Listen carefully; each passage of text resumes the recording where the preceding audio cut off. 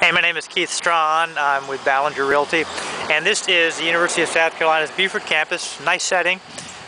There is water just the other side of that building, and straight up ahead is Bellamy Curve, which you probably can't make out the water, but maybe you can. That's the Intercoastal Waterway off to the right. The reason I'm here is that Money Magazine just named Beaufort as one of the best places to retire, and one of the items in their article was where people in their golden years might go to take continuing ed courses, and this was featured, the University of South Carolina, Beaufort. And we actually have two campuses, one right here in the downtown Beaufort area and another over in Bluffton.